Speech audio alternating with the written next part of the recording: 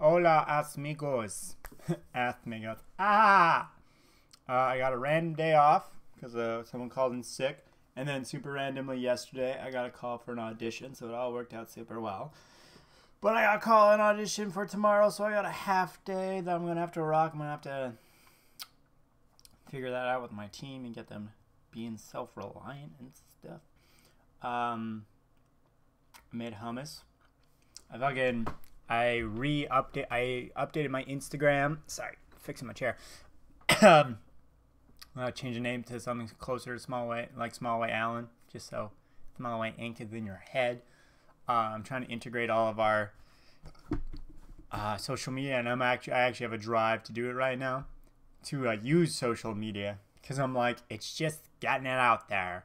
It's just branding. It's just like that, and I've resented that, because it's like, but I just want people to look at my stuff when I'm being creative. And it's like, that's, I can beat that. Especially with like an honest thing about being, the achievement being YouTuber. Because if I become an actor, that's all done for me. And I can focus on acting.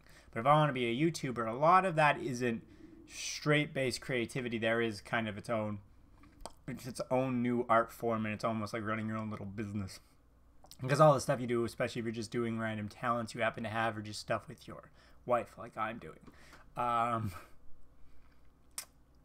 really say that it's like, ooh, I put so much hard work, people should just look at this. No, it's not necessarily true. You gotta be part of the game to a point. So I'm gonna try and go hard at social media. I really like Doel's video. I like that he's shirtless the whole time. Sends a strong image of being okay with your body. That's good. I think it's funny that while he was shirtless, he told my wife to get more good fats inside of her. That seemed overtly sexual to Al. I'm glad my other vlog came across well, because I did the first one, and I liked what I said in it, but then I realized I had done a different opinion, and I was like, oh no, am I just not getting points across? But the fact that that worked is good. Yeah, Daggians, gonna try and follow you guys on Instagram and Twitter and everything, just because we don't see each other enough. See each other every day, all the time. I'm just kidding. I'm gonna do it to further my own ends than yours. I don't know why I'm doing this voice today. I think I'm like excited. I like being at home. I like being able to do my own thing. Doing things that I want to do is really nice. Really nice. Got another audition tomorrow too. I'm not going to say what it's for, but I can tell you guys later. You all know the product. It's very cool. It's very cool if I get that commercial. So here's hoping. Here's hoping. I'm going to go shopping. Going to make some lasagna. I think that's going to be something I'm going to do today. I don't know if I'm going to do stand-up, because with my audition tomorrow, I really want to be centered and well here tonight. I want to do some work. I think I'm gonna do some stuff to put on Instagram, Twitter, like painting. Maybe I'll do a quick video of my painting, put it on YouTube or something, you know, something creative that's still going out there, so I don't replacing that thing that I would have done to kind of further my ambitions with different, so I'm not just staying at home doing nothing. Maybe I'll stream again. Who knows? Who knows? I don't know. Wow, I'm freaking out. I'm just jazzed. I'm just jazzed to be home. Fuck, I just need to be a stay-at-home husband. One day I'll be a stay-at-home husband. I'll be so fucking happy. I'll be cheery as fuck. And like, people are like, oh, you just stay at home. And they're like, no, you come over to my house. My house is gonna be clean. I'm gonna have like so many tasty treats that I've made. Shit's gonna be off the hizzook when we have kids. I'm probably need some help because they're a handful. But I'm still gonna like strive to be the best stay-at-home husbando I can be, while trying to like do other stuff, obviously. But still, I have ambitions. They're just to, you know, live in a nice place where I make things nice for the people I love. That's what I want. I keep thinking about trying to I think to myself for several hours about the problems of the world. I think people box themselves in too much, and I want to use, which I found out now and have developed this part of myself further, and learning about Socrates and the Socratic method, which is really just his attitude was like, I am not wise. I know very little. That's why I ask so many questions. And the only man I would be wiser than is someone who thinks he knows something.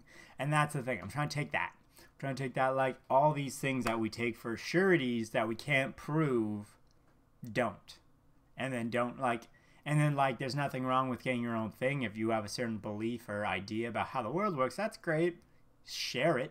But don't fucking put it on people. Don't be like, this is how I feel. So you can't do that thing you want to do. As long as it's not hurting anyone, safe, sane, consensual, I don't give a fuck. I don't give a fuck. Not one fuck. Because we gotta realize, even like, because there are people out there living good lives that I would hate. I would hate that life. I would hate to, if that was my life, I'd be like, ew. Wouldn't want it. Wouldn't want any piece of it. But they're living a good life. They're not hurting people. Some of them. There are people out there living good lives, hurting others. It happens. That's the thing, though. So even within my own thing, and it's also kind of nihilistic. I have a very positive nihilistic approach, because I think nihilism is like nothing means anything, everything is meaningless. And for me, I feel like other people will get bogged down, and lots of people do. They're like, nothing matters. This is all a cosmic joke. Everything's accidental.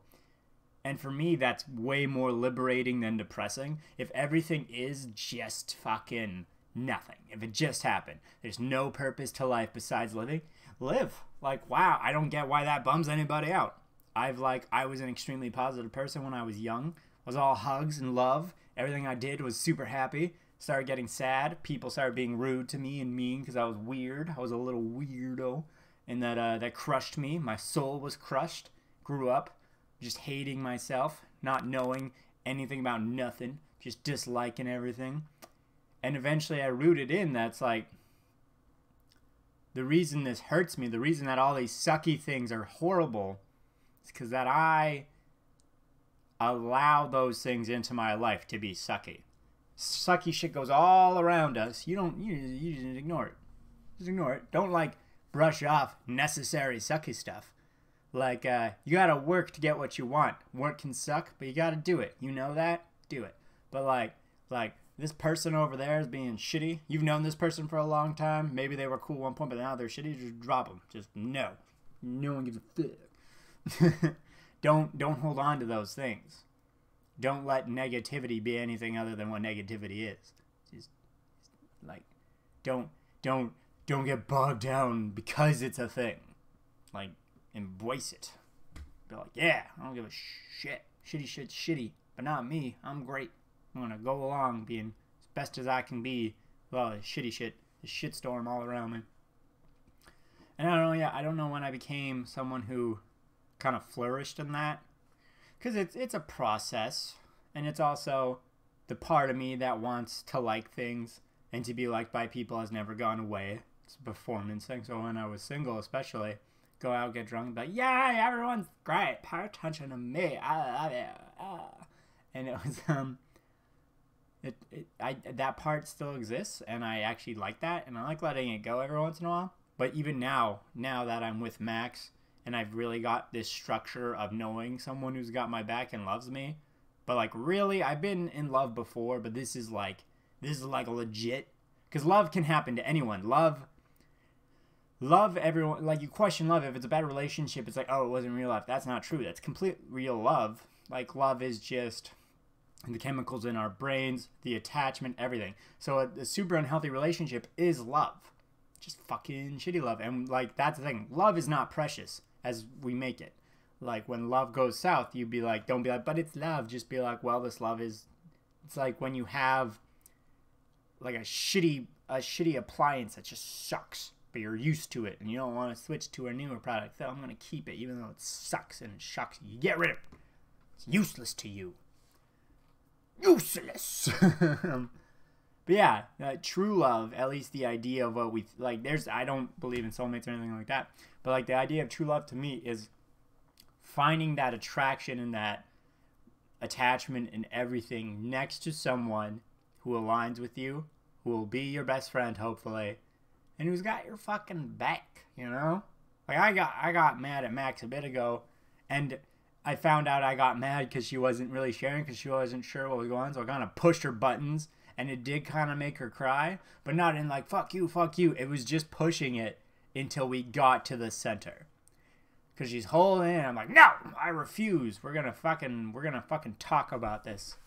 Girls, don't hold that shit in. None of that.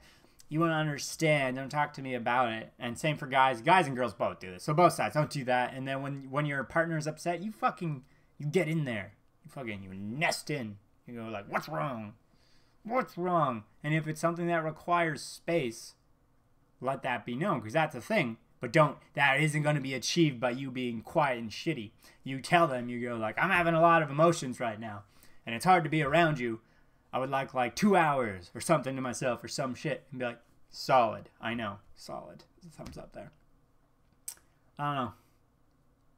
I always think I don't have anything to talk about, then I'm just such a ranty little runt. Except I'm the second tallest member of DAGG, except for Martin. Tall-ass Martin with his tallness, being tall and tall. Poor Martin. All he did was be tall. But yeah, I'm going to try and figure that out. But yeah, guys, social medias. Let's do streams and stuff. Let's do things. Let's get out there. Fucking, oh, man. I don't know where that came from. I'm in a surprisingly better mood. I'm a little amped up because of like the 2 auditions and everything. I think it's like, I'm doing stuff. I'm fucking doing stuff. But yeah. Bye, everyone.